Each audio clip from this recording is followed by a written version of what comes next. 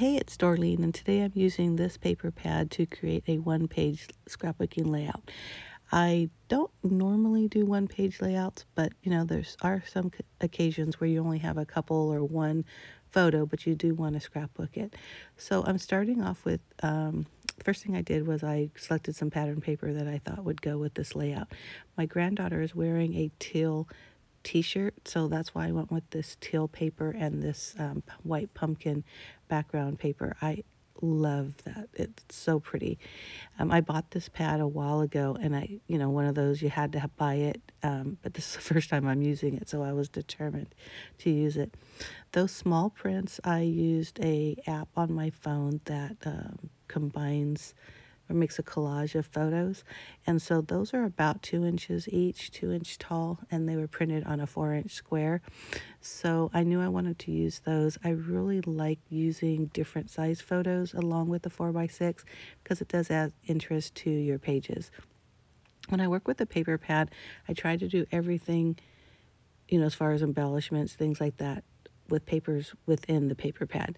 So I'm following a sketch from Stick It Down, which I will have below in the box below. And with the sketch, it was actually 2 rows of 3 circles on the top. I didn't want to cut out just pattern paper for those, and that's why I decided to use these 3x4 cards. I'm cutting out the ones that I feel like I want to work with based on the colors and the words on the cards. So that Thankful for You card with the pumpkin is what I'm thinking is going to be my title. So I'm just kind of fussing, putting them here and there, cutting out the ones, like I said, I think based on colors and what's available, what I like best. The fun thing with working with the sketch is it does give you a place to start. A lot of times when I look at my photos or products, it most of the time, for me anyways, is trying to figure out exactly how you're going to put those pictures down into a page that looks eye-pleasing and that showcases your photos. Sorry for the glare. We have one of those fluorescent, probably supposed to be in your garage lights in the command center, and it gets pretty bright. Matter of fact, my daughter and I tease it and call it the sun. But it's great lighting, and no matter what time of the day you're in that room. So I do get a lot of glare, but for the most part, you can see the process. You can see me now. I'm just really just trying to figure out how am I putting the cards down. That one piece of paper, that blue one that had that big white pumpkin in the middle, I did cut that one, not necessarily for the pumpkin, but I wanted it for the blue. I really wanted some more of that navy blue to show in the paper or in the layout. So I was missing one more card, couldn't figure out one that I liked, so that's why I decided to cut a 3x4 piece from that pattern paper. Again, the papers in this pad are really, really pretty. I really love it, and I am surprised that I haven't used it yet. Originally, I was going to use Halloween paper for these pictures, and then because of that teal in her shirt, I thought, oh, I'm definitely using this fall paper.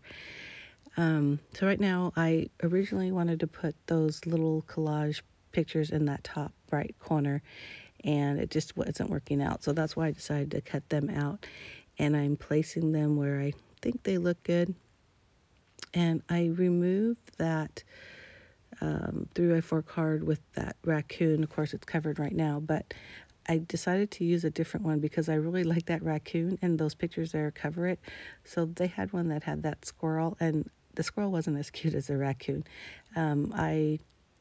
When I chose that piece, I was going to do my journaling there, and then because I moved the photos, it was more of a spot to just put the photos. Right now, I'm creating a little cluster of papers on that bottom, the center bottom, and that's part of the sketch as well. And I just used scraps that I had, that navy blue as part of the paper pad, and obviously that pattern paper is a piece from the pattern paper I used earlier, and then that little teal piece is from they had a strip on top of the cardstock, when you get that in the paper pad. So when I cut that down, there was a little strip there. So now I just took everything off once I figured out my, how I liked it. And now I'm just adhering them. You saw me pull out my big big pink ATG gun, and I've said before, no real reason except for I use my big adhesive gun for big pieces and my small adhesive tape runner for small pieces. I know it's silly, but that's just the way I work. So I adhered all those pieces down. You didn't have to watch me do each one, but that's what I did with all 5. I kept that lower left one, not adhered because I still have to put the pictures up there, and I wanted to make sure that it was in a good spot because I didn't want to cover any of that or as little of that card as possible. But once I put the pictures down or arrange them, I realized I can just put it in a normal spot, because originally I was going to tilt it, and it ended up being, well, straight. As far as straight goes, I don't always measure, so it may not be straight. And then I adhere the photos down like I had originally planned, just kind of stack them a little bit on each other to put that down there. And the main picture, which is 4x6 photo, I did decide to matte that. I thought it would look a little bit more singled out if I matted it. So I cut a piece of white cardstock at 4 1/4 by 6 1/4 and just matted it, centered it on there and placed it on there. I also decided, every time I worked on it, it was straight, but then I just decided, I'm going to make it a little crooked. Again, I don't always measure things, so things are probably crooked, but when you put it down crooked intentionally, it's fine. So I did it a little bit more slanted than I had originally thought I would. And then I just take out my little fine point black pen and start writing the title or the details and a little bit of journaling on that lower right card. And also I draw border lines around the pattern paper card in the middle and around the little 2x2 photos. You saw there that I did decide to put down that third picture. I mean, I had it. I figured I might as well use it. And I mentioned earlier that I planned on doing the journaling in that upper left journaling card. But when I put that photo there, at that point I realized, how much journaling can I do? We're painting pumpkins, or they were painting pumpkins. So anyhow, that's what I did there. Now, you see those other pumpkins there? I fussy cut those from another piece of paper from that pad, and I was going to use them, and the more I just kept looking at it, and I was moving around, and I just didn't like it. It almost seemed like it was just way too much. And that is the one thing, or at least in my opinion, with scrapbooking, is you have to tell yourself when it's too much, because we could really just pile on and pile on and pile on, and after a while it just becomes just too much, cluttered, and you're not focusing on the photos, and isn't that what we're trying to do? So that's why I decided not to use those after all.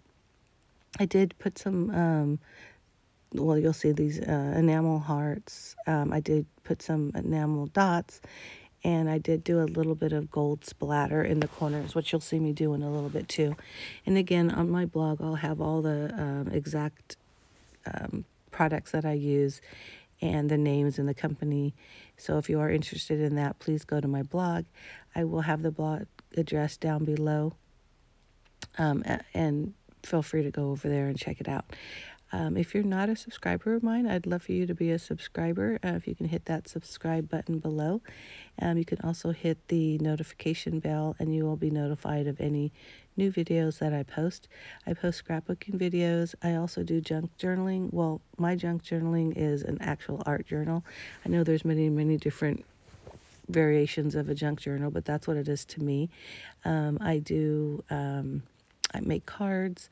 I also work on my Cricut a lot, so I'll have Cricut videos as well.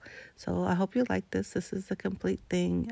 Not overly done, but I just love the paper. I let them really speak on behalf of those photos. I hope you like it too. Give me a thumbs up, hit the subscribe button, and I'll talk to you later. Bye.